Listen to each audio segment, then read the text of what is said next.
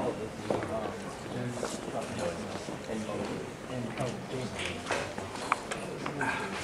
on in, everyone. These are all, well, why don't you guys have a seat to start with? Well, good morning, everyone. Good morning. Wow. We all need another cup of coffee. My name is Greg Kimura. I'm President and CEO of the Japanese American National Museum.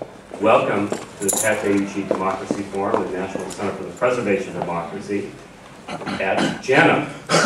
We're so pleased that you're here today, and the museum is so pleased to be partnering with this I was going to say conference, but it's a summit, Beyond the Bad and the Ugly. I was talking with Jeff a little bit earlier. This is the right place to hold this.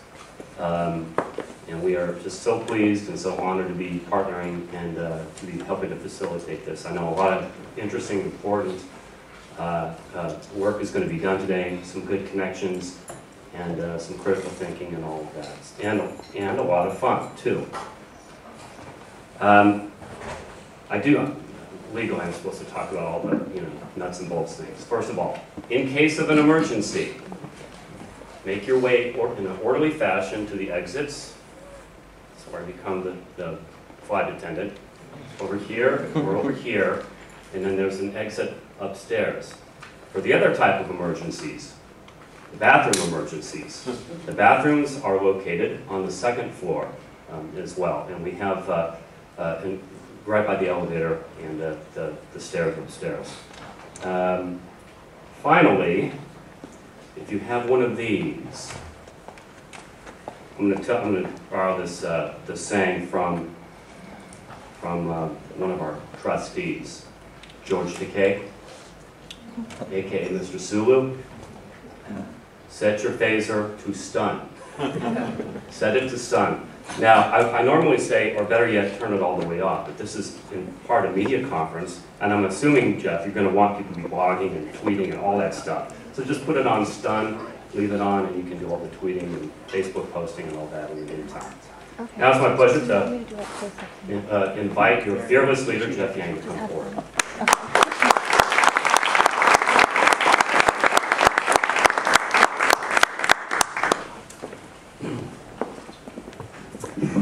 Welcome, welcome, welcome. I mean, this is, come on, yeah. Give me a round of applause. Thank you, Los Angeles, for being so particularly awesome this weekend. It's beautiful outside, and the fact that you guys are in here in a dark room with us is, is something that we're deeply, deeply grateful for. This is the culmination of 2 months of crazy panic and desperate wheel spinning, and some immense, immense support across the board from both the participants, from a fantastic group of funders on our Indiegogo campaign, and of course from you guys who have been so enthusiastic about seeing this happen. And so again, I say welcome, because we have a big day, an amazing day planned for you guys. And it's one that hopefully will not only contextualize the larger conversation we're a part of every single day, as Asian Americans, as human beings, but also some of the paths forward, away from some of the things that we're still seeing today, and still shaping our existence, our perceptions, and therefore our reality. Before anything, I want to thank some of the institutions that have made this organization, this summit so possible today. And we're going to begin first and foremost with the Japanese American National Museum. As Greg said, yeah, come on, big round of applause.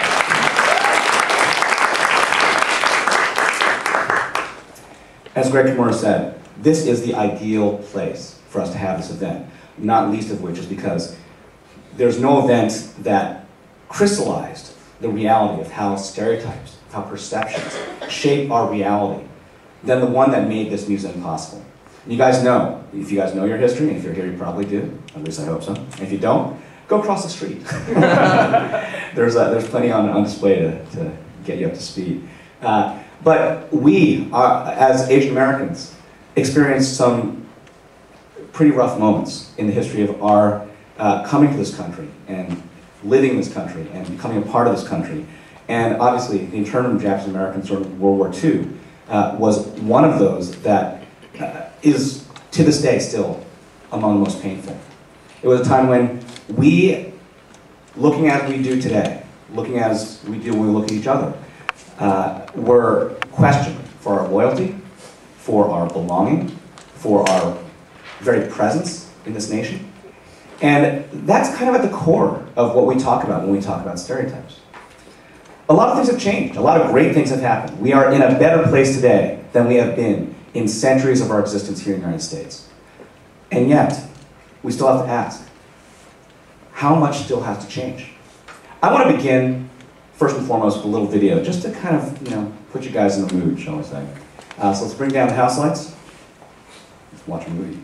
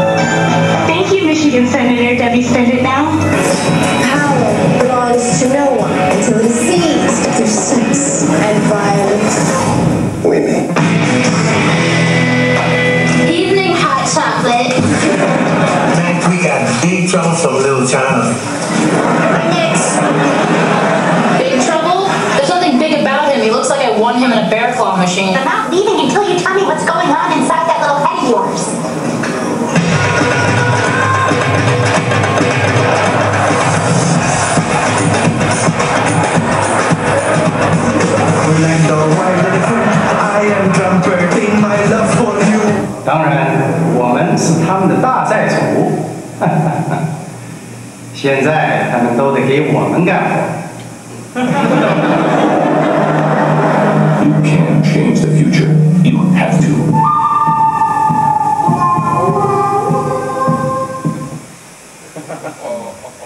You have to. Yeah, okay, so that's galvanizing, right? So, as you can tell there, all those clips are ones that have unfurled in the years since we did our book, Secret Identities, an attempt to actually recast the narrative of America, to inject our presence as Asian Americans, our stories, our history as Asian Americans in it.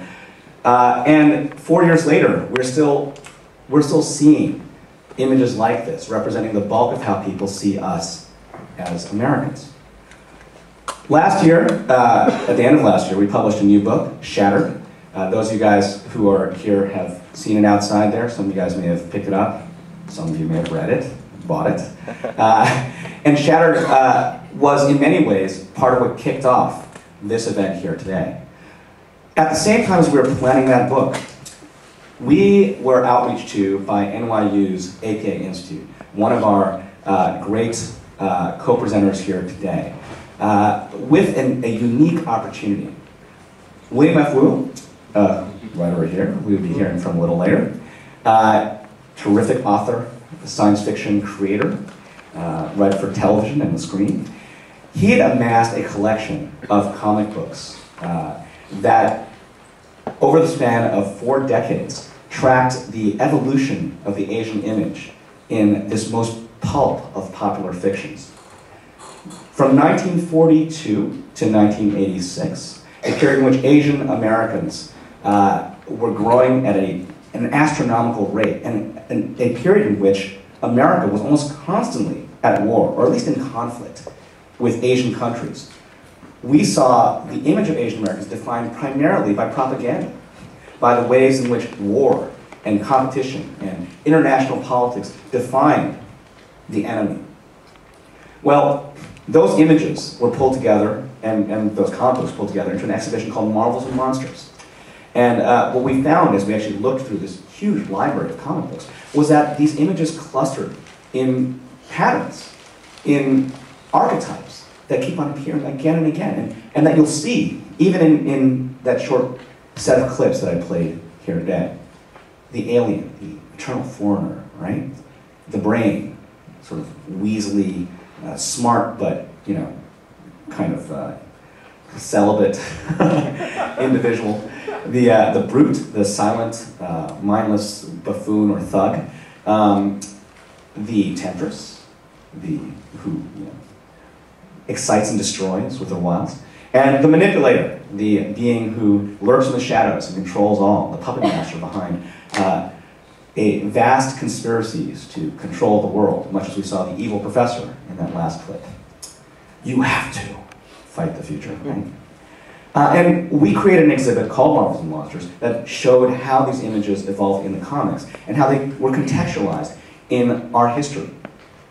The sources of these images are overt. They're part of our past as Americans. The present of these images is in our control.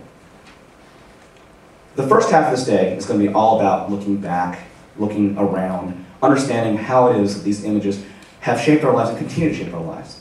But the second half of the day, after our lunch, is going to be all about moving ahead and looking forward. We are not here to whine. This is something I want to kind of repeat again. We are not here to whine, okay? Because every time anybody brings up race or stereotypes, the first thing people say is, can't you take a joke? Why are you guys complaining? Can't you just lighten up, right? We're not here to whine. We are here to talk. We're here to share. We're here to open our minds, to be frank and candid, to be real, to connect, and we're here to find solutions. We're also here to rethink what it means to be part of these narratives that have shaped, again, many of our lives directly. What's happening, hot stuff, right? Some of you guys may recognize that. It's a mantra, which some of us have had to live with. The fact is, stereotypes define us, but they don't have to control us. And myself, I had this revelation for the first time when I was on a panel, actually about masculinity in Asian Americans. I don't know why they asked me, right? But that was actually part of the point, because it was myself, it was Asif Mandvi of The Daily Show, and it was Yul Kwan, who you guys may remember as the first Asian American to win Survivor, and a man who at the time, he's a few years older, has had 2 kids since, but at the time he was possessed of perhaps the most amazing abdomen known to Asian American kind. And the conversation, took the standard turn. It was back in the, early 2000s, I guess, about how our image as men was always constantly being represented in a certain way. Asian Americans always, presented as geeks. They're, chubby and have glasses and terrible haircuts and, and I'm sitting there thinking, yes, they look just like me. And I turned around and said, yes, stereotypes are a problem. When we're only looking at mirrors that look a certain way, when we're shaped by certain preconceptions and expectations, it is a problem.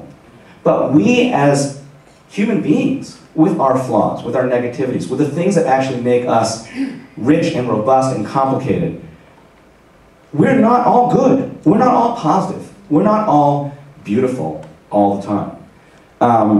And as a result, when we think about stereotypes, we're not talking here about erasing negative images, because there's a negative aspect to all of us.